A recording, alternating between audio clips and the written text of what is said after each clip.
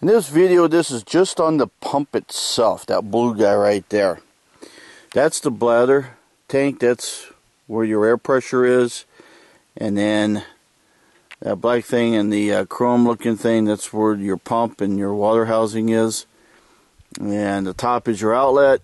To the left there is your inlet. I've got the pipe all sealed up. To keep it from freezing, I'm going to have to protect that guy there. That guy right there, and even the tank itself, because air pressure when it gets cold also decreases. There'll be a box around this whole thing, so it will be an insulated box, and I'll have a heater inside the pump house to keep it warm. But this is a nice pump. It's 1 inch on the inlet and the outlet, and this is the pump I'm using. It's called a I'll show you here in a second. It's called a shallow well pump, and it's actually recommended for my little use that I'm going to have, which is just in my RV, mainly to do showers and sink and your toilet. What I will use at the toilet, that is. Alright, so here's the box on the pump. It's a PacificHydrostar. It's a 1 horsepower shallow well pump, 920 gallons per hour, 1 inch inlets and outlets, 98 foot head lift, and 28 foot or 26 foot well depth, and the pressure PSI is between 20 and 35. Now this is one of those Harbor Freight deals, so I got it on a smoking price. It is also 120, so I'll be having to run it off my inverter.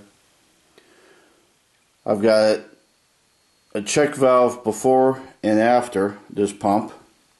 The check valve before represents the foot valve, and because I'm pulling it from a tank instead of a well, and then the check valve afterwards, it just keeps the whole pressure in this tank so it doesn't cycle on and off all the time.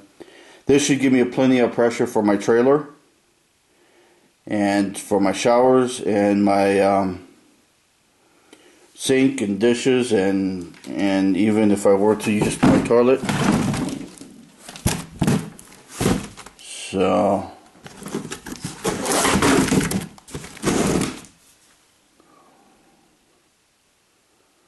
this is the PacificHydrostar 1 inch 1 horsepower shallow well pump. Alright, here you have 50 feet plus 25 feet of hose, and that's a pretty good stream. Nothing wrong with that. That's off that Harbor Freight. The only issue is it takes 120 power, so I got the generator on. But that's not too bad. That's 75 feet, and look at what it's doing. That's plenty of water to shower with, and going through 3/4 inch PEX. That's about 50 feet, and this 1/2 inch RV hose, and that's what you got. I like it. I'm very pleased so far. We'll take a look in the next year or so and see how it does.